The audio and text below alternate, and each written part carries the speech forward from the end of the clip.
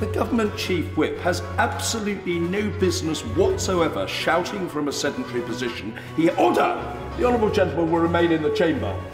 When he turns up at our children's school as a parent, he's a very well-behaved fellow. Be a good boy! This government or that Labour Party led by Jeremy Corbyn. We don't name people in the chamber. People must observe the rules. No, order!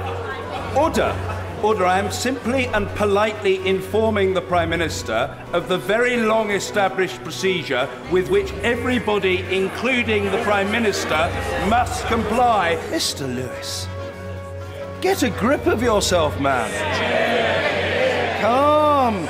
Take up yoga, you'll find it beneficial, man. I say to order! Resume your seat, Mr. Harper. You don't stand when I'm standing, and that's the end of it. Mr. Angus Brendan McNeill, calm yourself. You may be a cheeky chappy, but you're also an exceptionally noisy one. The Prime Minister will please withdraw the word idiot. It's unparliamentary. A simple withdrawal will suffice. We're grateful.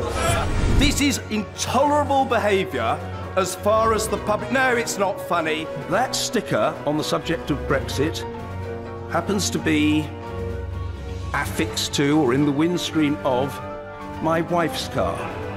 Yes. And I'm sure the honourable gentleman wouldn't suggest for one moment that a wife is somehow the property or chattel of her husband. You are well-intentioned and principled, but you are overexcitable and you need to contain yourself. It requires you to take some medicament, and so be it.